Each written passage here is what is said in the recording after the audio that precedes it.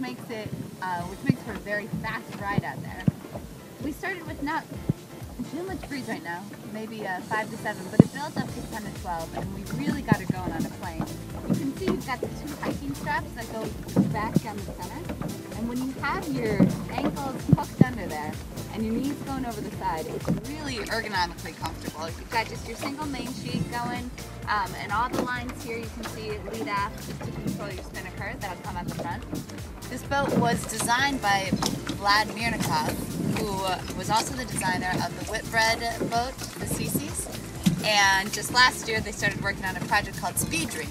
The idea of this boat was to be the miniature one-man version of Speed Dream. Now I haven't sailed Speed Dream, but just from my time out there today, I can tell you this is a pretty sweet ride, so I'm excited to see where they go with this project. Couple other things about this boat. As you can see, it has this pretty gnarly wave-piercing bow. Now, we didn't have quite enough wind to really take advantage of that, but our friend Bill Lynn from Atlantis Weather Gear was out earlier this week, and we've got footage of him absolutely piercing through the waves. And he said he kept on feeling like he was going to tumble over forwards, but he would just kind of pierce through and get back up on a plane and keep going. We've also heard that a lot of the guys testing this out for the first time will capsize simply because it's so tippy.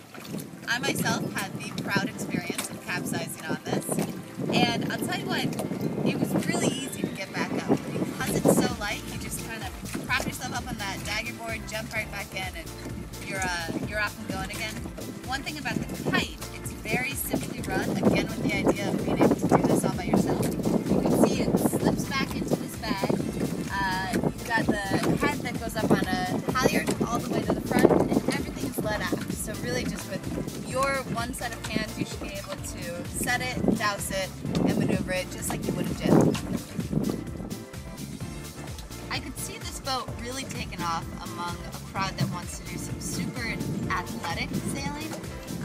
Even just coming in today, you can feel that it takes a little bit of getting used to. You're not going to jump on this boat and be professional the first day. The tacking isn't quite like anything you've done before, and it definitely takes some athleticism to do it well.